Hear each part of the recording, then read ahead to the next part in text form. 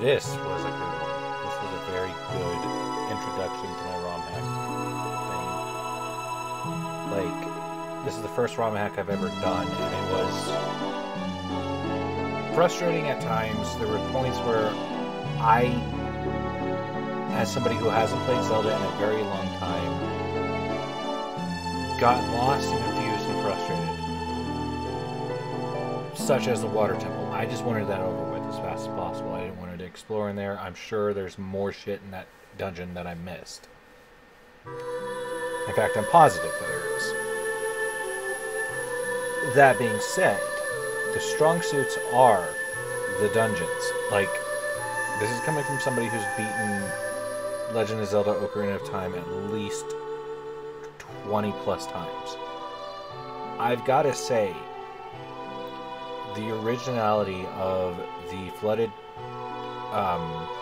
mine shaft and the whole Link's Nightmare situation, that was very, very, very good. And the revamp on all the major dungeons, again, very good. The overworld being a bit small, but still concise enough to where you can get through the game.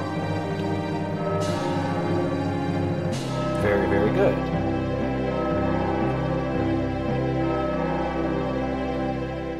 Problem beings, or problem areas are, I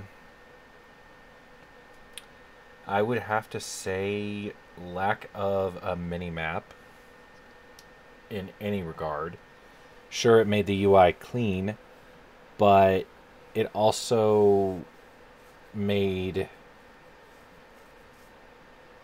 it very frustrating to get around exploration and navigation.